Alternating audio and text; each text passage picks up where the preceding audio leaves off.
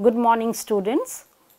This is a paper on interreligious studies, value based, and it is under skill enhancement course. It is of 2 credits which you have to study in semester 3. Now, there are 4 units having about 12 topics which you have to study in this paper. In unit 1, you have to study nature and need of interreligious studies, scope of comparative religion, then you have salient features of Hinduism, Jainism and Buddhism, salient features of Christianity, Islam and Sikhism. Then in unit 3, you have to study similarities and differences among religions, conflicting truth claims of different religions and interreligious harmony. In unit 4, you have to study religious tolerance and secularism. The topic for chapter 1 is nature and need of interreligious studies. India is the birthplace of many faiths and has accommodated and nourished multiple religions. She has provided a common roof to major world religions for their sustenance and growth. The intricate mosaic of diverse faiths, beliefs, traditions and languages in India is indeed amazing. India is a pluralistic country. This plurality is not a new phenomena to our nation. In India, there are many religions, cultures, languages and races. Over the years, the social, political, cultural and economical changes have brought in a lot of plurality. Industrialization, urbanization, modernization and education also has contributed to the plurality. Now we live in close proximity with people of other faiths, cultures, races and people who speak different languages. So the plurality has become a fact and it is a way of life. We have to understand the already existing plurality and also the new pluralistic reality created by modernization and globalization. Dialogue then becomes an obligation. So the present and the future generations have to be more pluralistic in their attitude, in their perspective and in their day-to-day activities. The world has shrunk in size and is fast shrinking through the rapid means of communication and interrelatedness. A new world society seems to be emerging. Men and women of all religions and of no religion are together involved in a united struggle to build a new community life. The situation demands openness to one another and understanding of each other as persons in relation, which includes relation to their faiths, whether these are religious or secular. Interfaith dialogue is a process of mutual understanding among people at the level where they seek to know the mystery of human existence. As the inhabitants of the world come closer due to rapid progress in science and technology, people become more appreciative and sympathetic towards others. Gradually, people come to know that one has to accept the coexistence of religions. Existence of one's own religion alone is not the reality in the true sense. The coexistence of multiple religions is the reality. In India, we have many religions practiced by our people. Religions play a vital role in forming our attitudes and thoughts, ideals and values of living. God inspires and guides every individual and group to engage in the world in a special way. Hence, religions become the finite human expressions of one divine mystery and have to fulfill the task of bringing people together as believers of this mystery in love and justice. Concretely, it means the spiritual and human development of all, leading them to harmony and transcendence.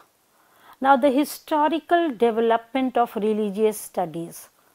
Religious studies, alternately known as the study of religion, is an academic field devoted to research into religious beliefs, behaviors, and institutions. It describes, compares, interprets, explains religion, emphasizing systematically, historically based, and cross-cultural perspectives. The notion of interreligious studies signals a new academic perspective on the study of religion, characterized by a relational approach. Interreligious studies defines the essential features of interreligious studies compared with alternative conceptions of religious studies and theology. Interreligious studies investigates the relation between various religions and worldviews, the tension between conflict and dialogue, and processes of religious transformation in pluralistic societies.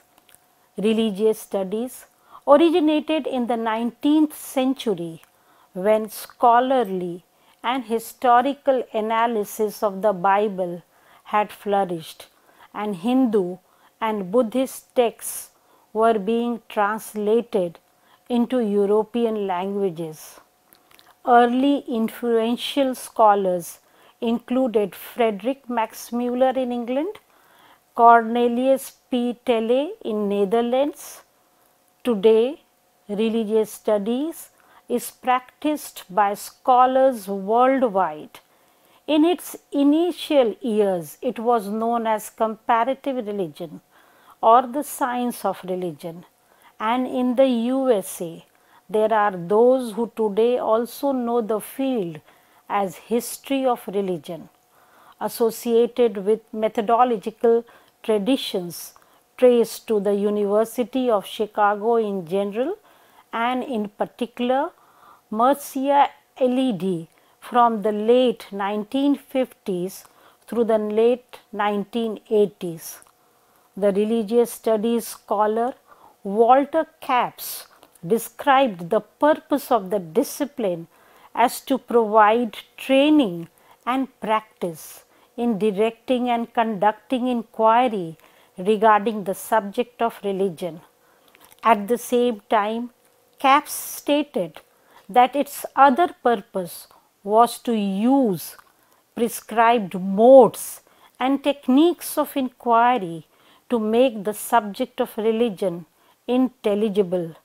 Religious studies scholar Robert A. Segal characterized the discipline as a subject matter that is open to many approaches, and thus it does not require either a distinctive method or a distinctive explanation to be worthy of disciplinary status.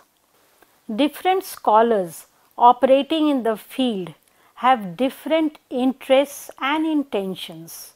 Some, for instance, seek to defend religion, while others seek to explain it away, and others wish to use religion as an example with which to prove a theory of their own.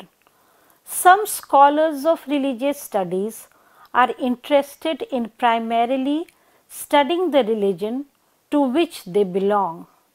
Scholars of religion have argued that a study of the subject is useful for individuals because it will provide them with knowledge that is pertinent in interpersonal and professional contexts within an increasingly globalized world. It has also been argued that studying religion is useful in appreciating and understanding sectarian tensions and religious violence. Intellectual foundation and background. Before religious studies became a field in its own right, flourishing in the United States in the late 1960s, several key intellectual figures explored religion from a variety of perspectives. One of these figures was famous pragmatist William James. His 1902 Gifford Lectures and the book The Varieties of Religious Experience examined religion from a psychological philosophical perspective and is still influential today. His essay, The Will to Believe, defends the rationality of faith. Max Weber studied religion from an economic perspective in The Protestant Ethic and Spirit of Capitalism, 1904 to 1905, his famous work. As a major figure in sociology, he has no doubt influenced later sociologists of religion. Émile Durkheim also holds continuing influence as one of the fathers of sociology. He explored Protestant and Catholic attitudes and doctrines regarding suicide in his work Suicide. In 1912, he published his most memorable work on religion, The Elementary Forms of Religious Life. Now, the nature and need for interreligious studies. Firstly, to understand one's own religion better. Interreligious studies helps us to understand our own religion better in the context of pluralism. It provides opportunity for us to study our scriptures, doctrines and dogmas. It helps in clarifying our doubts by reinterpreting our dogmas and giving us strength and wisdom to understand our scriptures in the pluralistic context. It also helps in the enrichment of our own religion. Through the study of other religions, one gets an opportunity for the enrichment of one's own religion. It educates its adherents theologically and also helps them to create new theological insights about other faiths. Through interreligious dialogue, the adherents of each religion develops openness and broad-mindedness. Thirdly, it helps to avoid religious fundamentalism and communalism.